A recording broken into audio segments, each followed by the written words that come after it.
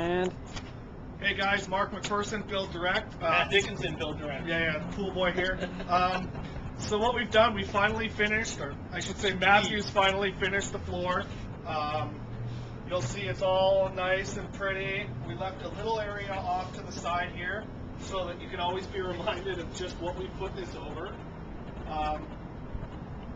And since we're here and done, me and Matt figured we should christen the floor.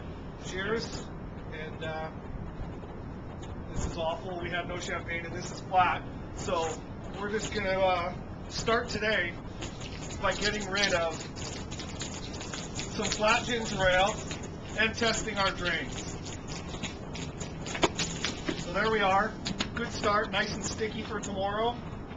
It was a relatively nice day here today.